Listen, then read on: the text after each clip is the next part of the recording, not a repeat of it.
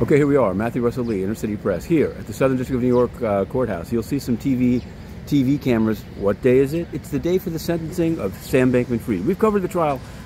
We've covered the case, actually, even before he was picked up, and then he was extradited, but with several of the charges dropped, including the China bribes and including the campaign finance violations. That's a major thing. Although, now the government, perhaps to make up for that, is asking for 40 to 50 years today. Bankman-Fried's new lawyers, Mark Mukasey and Dory Young, say it should be 63 months. It's going to be in the middle. We're going to live tweet it. You're going to see it in just a short while.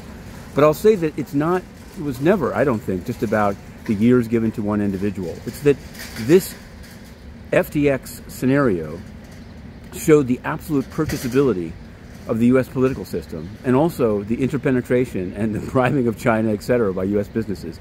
And to drop those charges, I believe, and continue to believe, was shameful, and I don't think it was required. Again, it's a negotiation that they had on the extradition, but the rule of comity, I don't know. So Sam Bankman-Fried will be brought in by the back door, not through here, from the MDC. He's already in, but people are waiting to photograph, I guess, counsel of various kinds. Maybe Mark Mukasey will speak. Maybe he'll speak afterwards. We'll have to see.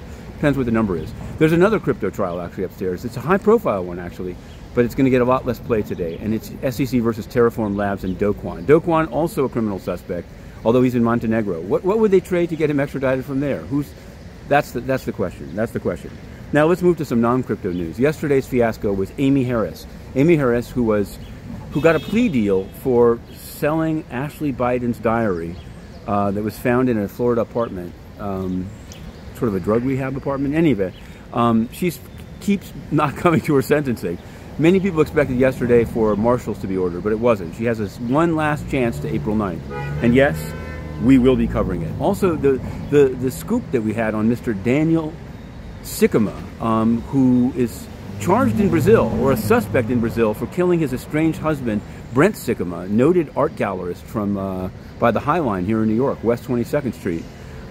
He was released with the idea that a house in Queens would be put up as security. It's not being put up. They're looking for other real estate, but they've given him another week to find this Manhattan real estate. Meanwhile, at the United Nations, what can we tell you? Saudi Arabia has been elected. Yes, elected. You heard it right. Just like Antonio Guterres was elected Secretary General, Saudi Arabia has been elected to chair the Commission on the Status of Women. Now, some UN supporters are saying it's an outrage.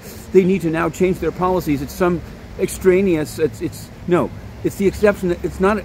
This is every day at the UN. The UN says it's for freedom of the press and throws the press out.